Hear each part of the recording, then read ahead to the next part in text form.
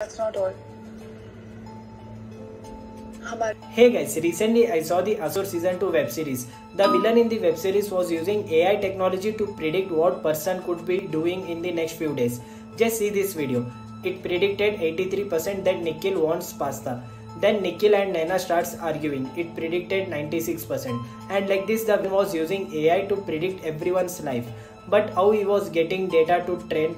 The process begins by collecting data from your mobile phone's camera, capturing your activity and movements throughout the day.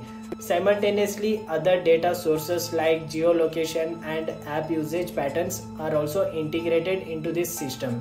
As the AI algorithm continues to process and analyze your data, it starts making prediction about your future actions based on the pattern it has identified.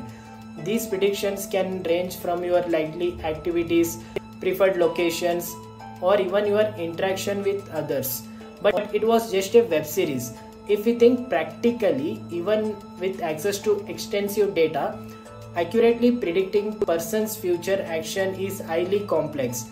Human behavior is influenced by many factors including personal choices, external events, and emotions, making it challenging to predict with confidence what someone will do in the future. What do you think about this AI technology? Let us know in the comment section.